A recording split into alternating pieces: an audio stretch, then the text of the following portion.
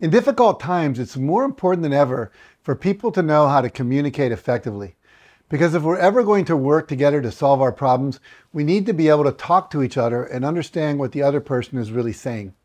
So today I'd like to talk a bit about some common barriers to effective communication and how to recognize and overcome them so you can communicate more openly and more effectively with everyone in your life.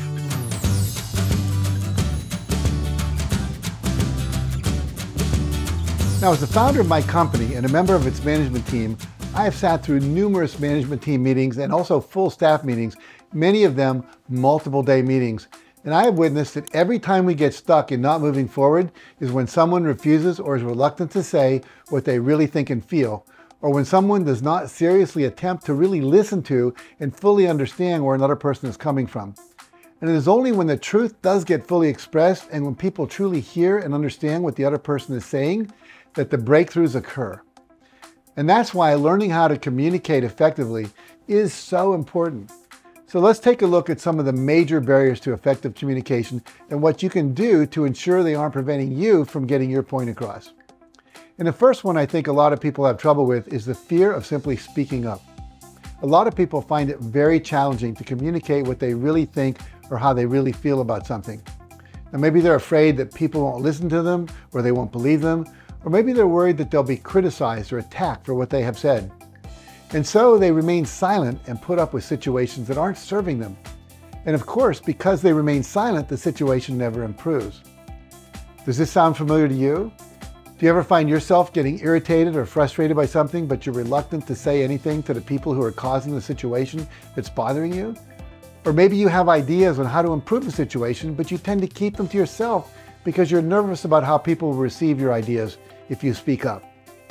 Now, if that does sound like you, then I strongly encourage you to feel that fear and take action anyway, because it's important for your happiness and success that you do share your thoughts and your feelings with others.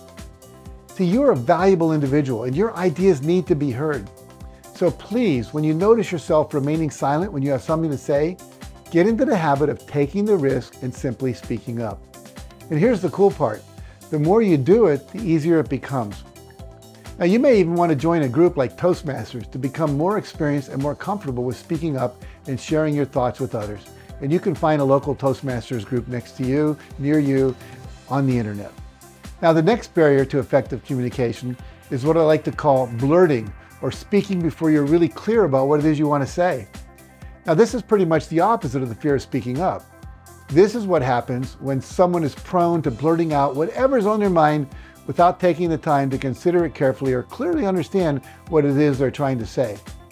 They're more reactive than responsive. And this makes effective communication much more difficult for several reasons. First off, that hastily expressed comment might have nothing to do with the situation at hand, so it just derails the purpose of the conversation and might send it off in a different direction. Or it might be pertinent to the situation, but actually serve to make things worse. Perhaps because you didn't stop to consider the impact your words might have on the other person or the other persons in the conversation.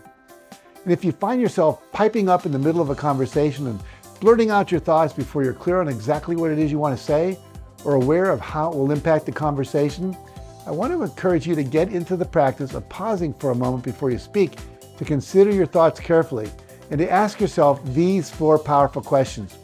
Is what I'm about to say kind? Is it true? Do you know for sure that what you're about to say is true? Is it necessary? And finally, is it helpful? Now, by running thoughts through that filter, you'll do a much better job of communicating your thoughts in a way that contributes to making the situation better rather than worse. Now, the next communication barrier I encourage you to watch out for is your unwillingness or your seeming inability to listen to what the other people were actually saying. A lot of people don't realize that hearing and listening aren't the same thing. Just because you're hearing the other person's words doesn't mean that you're actively listening to what they're saying and seeking to understand what they really mean. So many of us, when we're having a conversation, are so busy thinking about what we have to say, what we want to say, that we barely pay attention to what the other person is saying. And this is especially true during an argument. We want to make sure that we're explaining our point of view clearly and irrefutably and maybe get in a few zingers and at the same time we're doing it. So all of our focus is on making our point or winning the argument instead of listening to what the other person is saying with the intention of really understanding their point of view. And on top of that, many of us operate from the belief that we already know what the other person is going to say. So when they're talking, what we're actually hearing is the words we think they're going to say rather than what they're actually saying. And so the ideas and feelings they're trying to communicate go completely right by us without us registering them at all. And obviously, that's not a great way to communicate. So what I encourage you to do in order to overcome this barrier is to learn how to be an active listener and then intentionally practice. Now this involves shifting your attention away from the words you want to say and focusing on instead on working to understand what the other person is saying. And when they're done talking, before you share your response, first communicate back to them what you think they've just said. You can say something like, "So what I'm hearing you saying is," or "If I'm understanding you correctly, you believe that," or "You feel that," and then describe what you think they just said. And that allows them to clarify any misunderstanding you might have so that you can respond to what they actually mean instead of what you think they mean. Now, effective listening is an extremely important success tool. If more people would learn to listen well, I promise many, if not most of the world's problems would get solved almost overnight. Unfortunately, most people are talking at each other instead of with each other. Now, the fourth communication barrier you want to watch out for is your fear of transparent honesty. A lot of us are very uncomfortable with telling the whole truth and nothing but the truth when we are communicating. We worry that complete transparency will somehow expose us to some kind of harm or make us look bad. We're afraid of what other people might think or how they might react. Honesty makes us vulnerable. And if we hide our true selves away and people reject us, we can always tell ourselves that their opinion doesn't matter because they don't really know us anyway. But if we show the world who we really are, what we truly feel, what we deeply believe, and then they still reject us, that might mean that there's really something wrong with us. But it's only by being honest with each other and ourselves that we can truly understand each other and also achieve our full potential as human beings. And it's also extremely important to be open, honest, and vulnerable if you want to experience true intimacy with someone. So if honesty and complete transparency are things you struggle with, I encourage you to learn how to open yourself up more fully and become more comfortable with who you truly are. Learn to love yourself as you really are, warts and all. And remember that how people respond to you is all about them and not about you. You know, recently someone in the support group call shared something really vulnerable about the abuse that she suffered as a child. And it was really scary for her as she felt somehow ashamed of her experiences and how wounded she had been because of them. But what happened on that call was everyone felt a deep level of love and compassion and support for her. And afterwards, she felt a whole lot lighter and a whole lot freer. Now, finally, the last communication barrier I want you to be aware of is the fear of your own emotions. Many of us shy away from saying what we really want to say because we have a lot of emotions tied up in it, and we're afraid that those emotions will overwhelm us if we try to communicate our true feelings.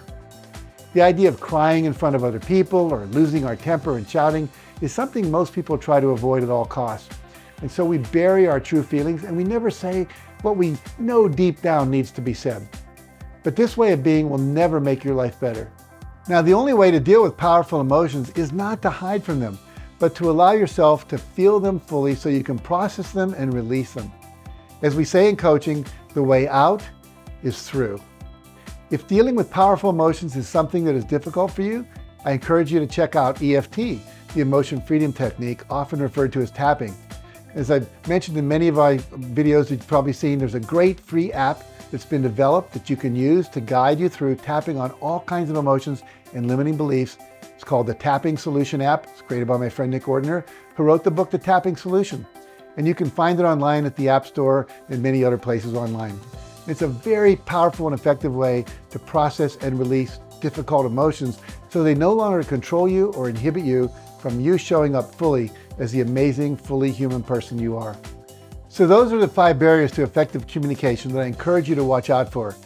Fear of speaking up, blurting or ill-considered communication, the inability to listen properly, the fear of being honest or transparent, and the fear of your own emotions. And by recognizing how these barriers are impacting your ability to communicate effectively, you can learn how to say what you really want to say and more completely understand what other people are really saying to you. And this will make you a better partner, a better parent, and a better leader. Now, before I go, I want to point out that there is a powerful free tool beneath this video that I encourage you to download and use whenever you need to have a difficult conversation with someone. You'll see the link below the video. And this tool will walk you through the process of setting up a safe space where you can communicate your true thoughts and feelings and listen to what the other person has to say so the two of you can achieve an effective resolution without letting powerful emotions get in the way, because life is too short to deal with misunderstandings or important things that are left unsaid.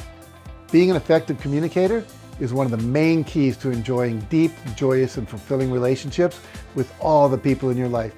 So starting today, I encourage you to improve your communication skills and improve your whole life in the process.